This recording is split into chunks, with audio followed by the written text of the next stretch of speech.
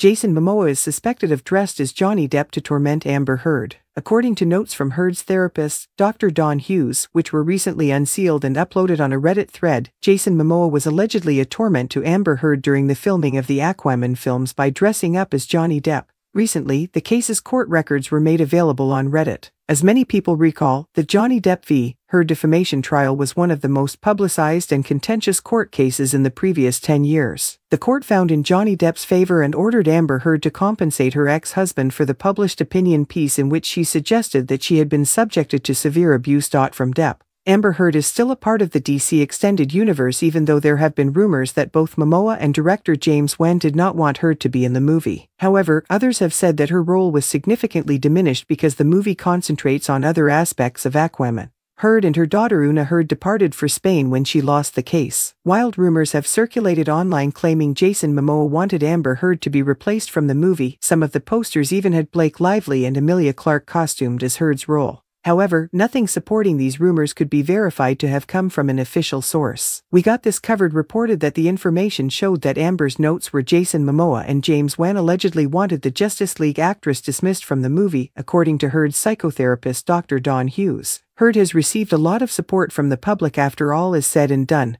with one user writing, "I hope she's living somewhere tranquil with her child and doesn't have internet. After all this, she has more than earned a peaceful, contented life." It gets worse every time more details about what she went through are revealed.